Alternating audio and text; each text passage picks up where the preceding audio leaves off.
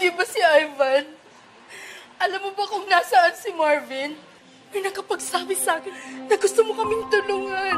Parang awa mo na. Kailangan ko para pangalan ko. Parang awa mo na, Ivan. Tulungan mo kami na.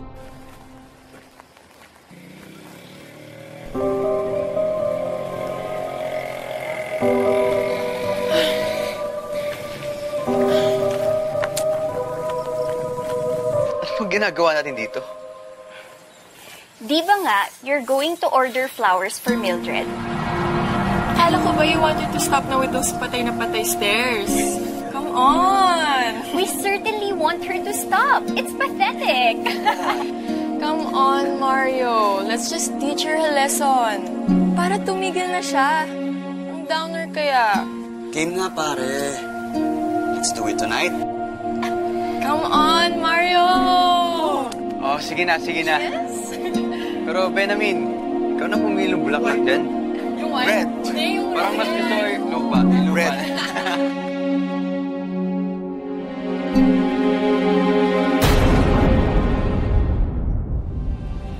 Nakita ko yan doon sa tinatagong kwarto ni Vito.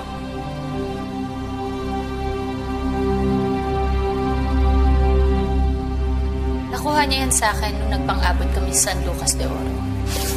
Nagpang-abot? Ano, nawakan ka niya? Nakita ka niya?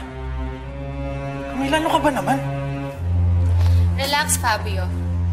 Hindi niya ako nakilala dahil hindi niya nakita yung mukha ko.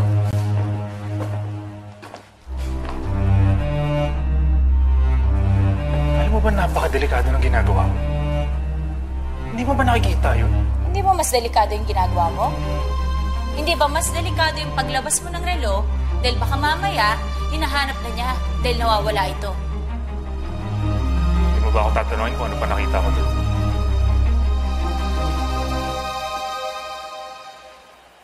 Okay. Ano nakita mo doon? Mga news article tungkol sa'yo.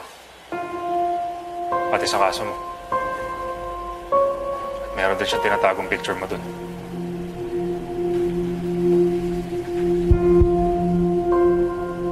Oh. Wala naman palang importante para sa mga investigasyon natin. Sandali pa lang ako doon sa kwarto eh. Pero babalikan ko yun.